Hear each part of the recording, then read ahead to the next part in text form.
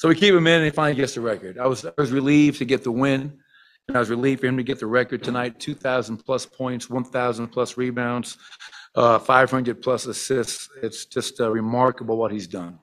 I know I'm very biased. I admit that wholeheartedly. The MVP isn't even a competition. I mean, there's other great players. I'm not saying they're not great players, but what Nikola Jokic has done this year with this team, with everything we've had to go through, is incredible. And he was good last year, and he's even better this year. So well-deserved. The fans gave him the standing O. His teammates did the same thing. Hugs all around. And 4 years in a row, we've made the playoffs. So couldn't be more proud of our group.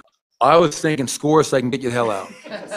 No, really, I was, because you always talk about messing with the game. And the one thing I don't want is Nikola to get hurt. But this is, think about that, man. No one ever, TJ, no one ever has gotten 2,000, 1,500. And he just did. It's amazing. So I wanted him to get that. We can figure out what we're going to do last game of the season. I was just like, score, don't get hurt. Let me get you hell out of the game. And they double teamed him every freaking time. I told Zach Czar, but we just give him 2 free throws so we can get the record. So anyways, we got it.